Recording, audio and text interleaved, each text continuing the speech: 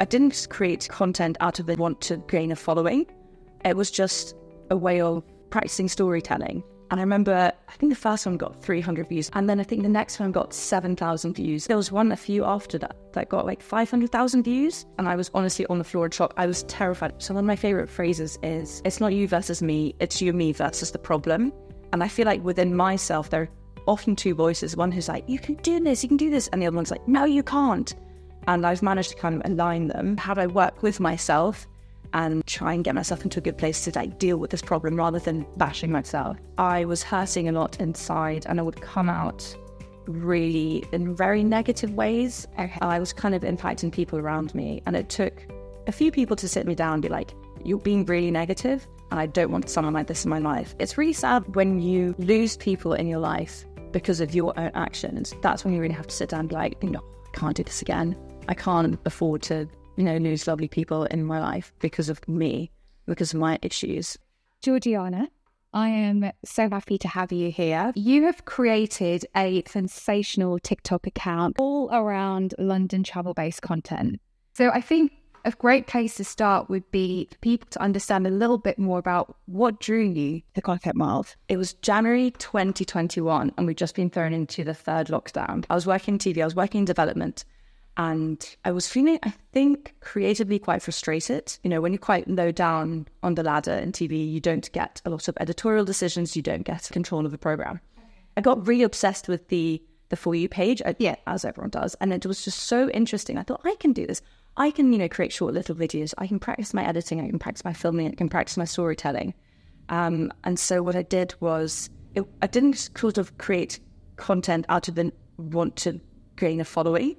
It was just a way of practicing storytelling. Yeah. So I just got on my bike and cycled around London and just took little snapshots of London, So for example, like there's a really beautiful part in Chelsea where there are like these huge mansions. One of the sort of the entrances, there are two doorbells, and one says, here's a doorbell for visitors and here's a doorbell for servants. I was like, wow, that's really unusual. And also, maybe other people haven't seen this. I'll take a little video and put it into like a kind of compilation of what became then things in London that just make sense. Yeah, and I love that strand video on our channel. I know. I think I binge watched all of them. It was so fun to make. But it started off just, seeing like it's one of the bridges in the West London. It's got golden details. I was like, that's not normal. Not every bridge has this. Or there's like an ornate, water fountain that is like the size of, I think it's like the size of this room. And it's just stupidly big. And I was like, that's also not normal. But because I live in London, I just cycle past this every day without noticing it. Yeah. And I think over the last few years, I've really taken a great deal of care to notice the small things or notice things that are interesting. When I'm walking down the street, I'll look up at the buildings. I'm like, what can I see there? What do people not notice when they're, walking and just their eyelids, straight or on the floor? And so I just started collating and gathering all these bits and pieces and just threw them together into a series. And I remember, I think the first one got 300 views, and I was like, oh my God, I'm famous. I made it. I was thinking on Instagram at the time, I'd get maybe like 20 likes, and they were from my friends. I was like, well, I don't really want any views, but this is exciting that 300 people have seen this. And then I just continued making this series because I just love the creative process. I love filming. I love putting it together, putting it to music. And then I think the next one got 7,000 views. And I was honestly on the floor in shock. I was terrified. I was like, oh, people have discovered my account. This was supposed to be something just for me, for me to practice making things. And I think it just kind of escalated from there. Like the next few, I think there was one a few after that got like 500,000 views. At that point, I was really scared because it just felt like it was just too much. And, suddenly my followers grew to 10,000 followers. I was like, oh God, but at this time I didn't have like any kind of, my face wasn't on there. My name was HRHGeorgiana because I didn't want anyone knowing who I was. Yeah. I have a proper voiceover. I just had the automatic TikTok hand voice. So I was really anonymous because I was terrified of anyone I knew finding out. Yes. And I think then at some point a friend was like, use your own voice, you have quite a nice voice. And I did, and then I get comments being like, I like your voice, continue using your voice. Yeah. And it just kind of spiraled from there, and I just continued making content. Well, I think it's a challenge to put yourself out there as well. What was that point when you got that confidence to start putting yourself in front of the camera? There was a part of me that was like, well, maybe I could push it maybe a bit further, and you never know what opportunities come from it if you then kind of become the face of a brand. You touched on briefly about how you were managing a TV career at the same time. I think a lot of people probably don't know that about you. Why are you not getting that creative outlet in working in TV at the time? I started off as an intern. Yeah. I was a researcher at that stage, but as a researcher, you just don't have the creative control that a director does. Yeah. And so it's a lot of supporting a program or supporting the development and doing really important but sort of not very creative tasks. Often at like the low level, you're not needed to, make editorial decisions because it's not your role. And whilst there's, part of me that was like, I could be a director now, I know it's really important to learn all the little things that lead, that kind of you can build on, that will make me a very good director in the future. But also it was lockdown as well. I'm sure if it hadn't been locked down, probably wouldn't have felt that way. It felt like a lot was out of my control, and it just was a way of me channeling something and being able to control something. Definitely. And I think that's a really good point. You mentioned that obviously when you are starting out, you are doing all the preliminary stuff before you get to that stage. So if you are somebody who's really raring to go and wants to create things, it's nice now that you have places like TikTok and Instagram to be able to do that. Definitely. I feel like I'm very pushy. I started off my career so worried and so nervous and huge imposter syndrome. Like, I didn't deserve this. I can't do this career. I've always wanted to work in TV and I'm so nervous. And, oh God, it's terrifying. What if I do something wrong and I'm fired and I'll, be blacklisted from the entire industry? Now I've kind of got to a place where I'm like, I'll, email my managing director, like, can I sit down? I want to have a 10-minute chat with you about my career, how I'm doing, how do I get XYZ place I want to shoot, when can I do it? And I'll do that with my director as well, with my producer, or I'll be like, I want to shoot, let me shoot. I'll do anything to gain that experience. That's great. And I think the only bad downside of that is that sometimes I don't know when to not push. And so I will just in inopportune moments be like, can I film? And everyone's like, shut out. That's a really important piece to think about. So I do need to take a step back. Well, that sounds like a little bit of a journey there in itself. So if you felt originally the opposite, well, imposter syndrome, what do you think happened that made you feel more confident to ask for those types of opportunities? I think what happened was I was so nervous at the beginning of my career that I literally did anything. There was one time where I think they had some kind of pitch the next day and I stayed till 11:30. I mean, obviously for a banker and lawyer, that's kind of like normal. But in TV, it tends not to be like, especially if you're working in development. But I was just like, I'm a team player. I'm going to, do my all to stay in this industry, because initially I had a 1-month contract and I was like, at the end of this month, I might have to, at the time I was living in Berlin and I literally came over to London to try and create a career. And I was like, if this doesn't go right, I have to go back over to Berlin. I'm like, I'll find a horrible job that I really hate. And I think what I did, and I tell my friends all the time to do this, is every time I got a piece of praise or an email saying brilliant work, well done, I'd screenshot it and I would add it to a folder on my phone. And every time I had doubts, I would read them and be like, no, you can't have these thoughts because all of these people in the company have given you this praise and they're telling you you're doing a good job.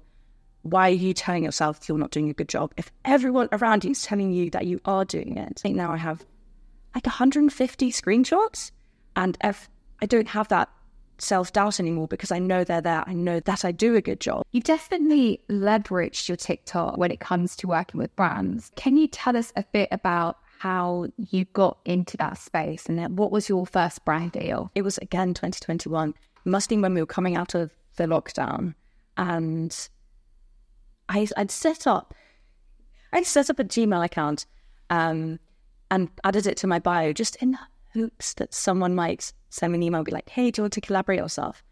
And I think the first one I did was with Love Juice. Okay. And it wasn't really like a brand deal. I think they sent me like a gift card to go and buy one of their juices. I was so thrilled. I was like so excited. I was like, this is so exciting.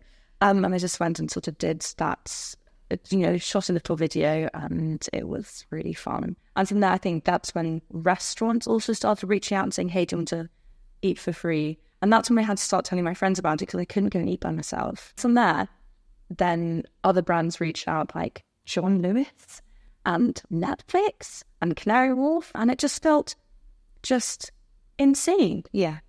But also it's not like TFL reaches out. It's a lovely person from a PR agency that works with them. So it doesn't feel as intimidating. How do you know what opportunities to say yes to and which ones not to? I used to be really like hardcore about it. And if it wasn't like luxury or unique or secret, I wouldn't do it. Now I think, would my audience like to see this? Is this a brand with a good reputation? Mm-hmm. You know, there have been some companies that have reached out and invited me places in exchange for making content. And I've been like, no, you've been in the news for really bad, staff practices. You don't respect your staff. You don't pay them a good wage. I'm not going to be working with you, sorry. Try and be quite good about that. And I think now it's just, if it's a big brand, they get quite excited. But also, you know, sometimes you have to turn them down if they don't align with you. If Gymshark were like, hey, we want to work with you, I'd be like, no, because I don't do gym stuff. Yeah. So it's just, is this aligned with my brand? Can this be London content focused? And will it benefit people? Yeah. And when it comes to leveraging TikTok in other areas, so even in your career, have you found that helps at all? I don't think so. I feel like it's been a bit of a hindrance in a way. I've told people that I work with about it, and that, you know, it's really exciting. They're like, wow, we did not expect this. And I'm like, same. But the problem is you get invited to so many things and that I really want to go to, but I might just not be in London. So I will have to really push to have a day off to do these TikTok things. And then it might be in the middle of like a filming schedule. And because I'm also not high up, I can't really push for that. So it means I have to miss out on a lot of opportunities. But if you're working already in TV and that's all content based, and you're technically creating like small little docs anyway. And for those who don't know, you work in documentaries, don't you? That there could be some sort of crossover. Yeah, I think the way that you film TikTok is so different to documentaries. I really love watching my producers and my directors filming, because then I can learn, you know, how do you frame something? Also, because it's horizontal versus vertical, it's very different. Yeah. And there's a lot of, you know, dirty shots where, you know, you'll have something in the foreground that's out of focus, and then you'll have someone in focus in the background, and there's something exciting going on. And it just feels like there's a lot of that depth. Background. Yeah, actually. It feels like there's a lot of depth, and it looks beautiful and creamy and just delicious. But in TikTok, I feel like it has to be quite bright and to the point and not mysterious. You're so right, actually, because even with TikTok, there's also attention span, isn't there? Yeah. So whether that's done through quick editing, I found anyway, or having to hook people in straight away, getting right to the point. Whereas with docs, a longer form content, you can build up the story. Yeah, I do lots of like, here's a shot of a mountain and the beach, and here's a seagull flying over, you know, a house. Yeah. Or an empty street, or like a ball rolling downhill or something. Yeah. Yes. With TikTok, you'd be like, no.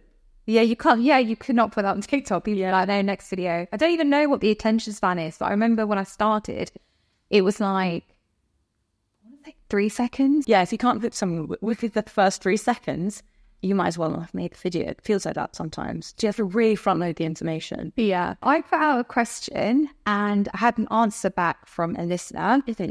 So let's get into it. This is from Ellie. I've been thinking of starting my own TikTok and Instagram for a while, but I've struggled to come up with ideas on how to make myself stand out. I bake cakes and cookie bundles and sell them online, and there are quite a lot of other similar businesses in my niche on social media. What is your advice on doing well on social media? Oh, God, that is the question. It's a really good question. I would say you just have to start. You can't be thinking of starting. You have to just do it. And then you will work out what you like doing and what your audience likes as well. I think also with baking videos, I feel like there's quite a good formula that you can follow. You know, it'll be like, today we're making sea salted caramel chocolate biscuits or something. And you'll start the video with like a close up of you breaking the cookie, and it's all gooey and like hot and delicious. It's always nice to have a hook then, and then say, you'll never guess what the secret ingredient is. And I feel like with that, number one, you've shown the end result. And I'm like, how do you get that? That's amazing. But also you're keeping them guessing like, oh, what is the secret ingredient? You know, is it ketchup or something, you know, mayonnaise? So you've hooked them in, but then you're also creating intrigue. Yeah, and you're like, well, when are you going to show me, you know, the secret ingredient? But I don't think that works all the time. So I feel like showing like really, really good lighting, really good angles. I was once advised to read like photography books or cinematography books to learn how to, shoot beautifully. I think that's really important on social media. And then have maybe like a personal story about your brand, or like why you started baking and, what this means to you, or something more personal. Yeah. I know there's a really lovely TikTok creator who does a lot of cooking, and she talks about her Korean heritage and, what the recipes mean to her. And, her grandma, made this with her when she was like a little girl or something. Right. And I just think it's so nice to see something, but hear like the background of it. Definitely. And making it a bit more personal means you will come back to that person and continue watching it if you're intrigued by their story. But I think just starting is the most important thing. That's really good advice. She'll get feedback as she goes along. She'll see what works for her in terms of like what videos do really well, which ones. Yeah. Also, face to the brand. Have a picture of yourself with your cookies, being like, here I am with my cookies.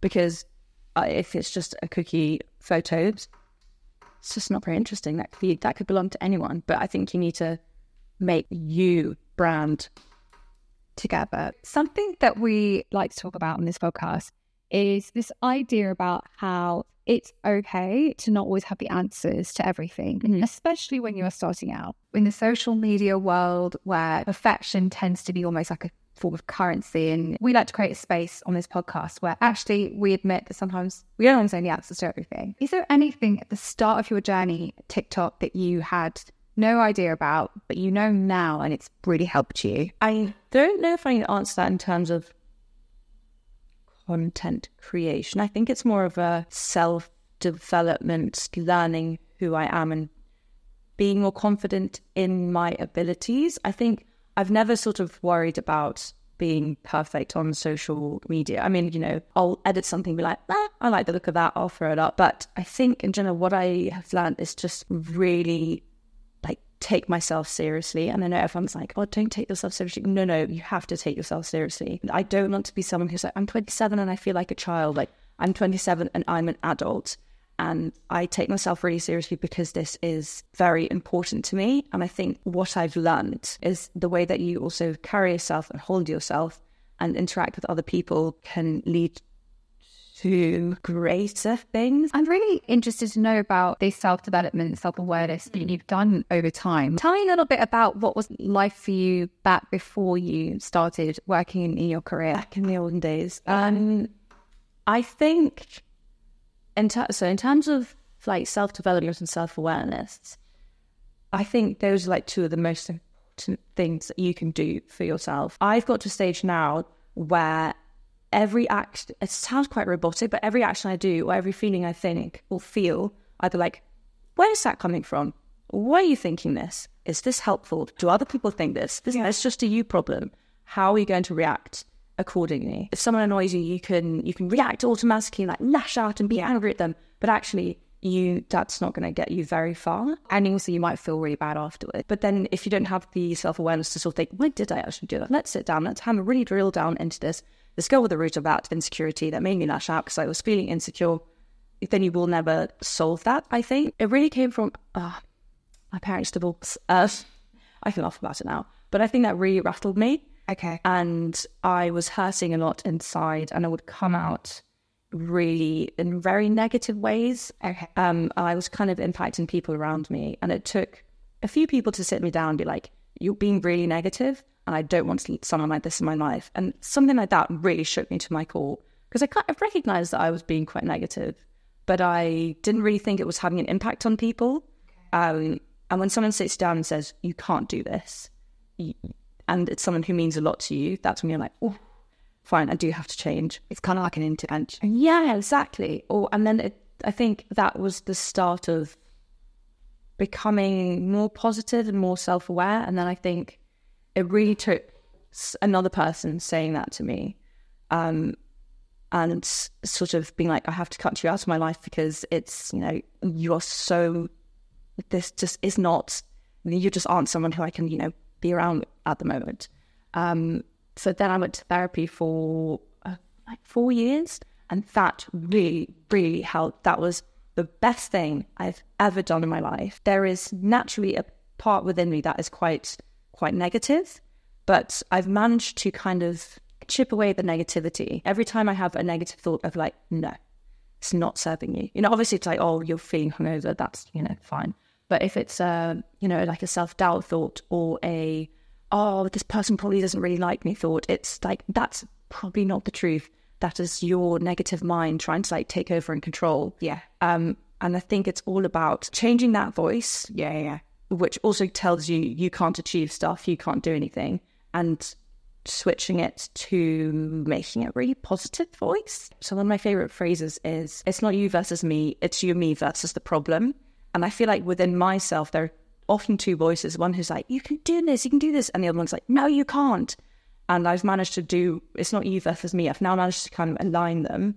And I'll be like, okay, what am I going to do about this problem? How do I how do I work with myself and, you know, try and get myself into a good place to like deal with this problem rather than bashing myself? I think that's such an interesting perspective. You've clearly done a lot of work in this area in yourself.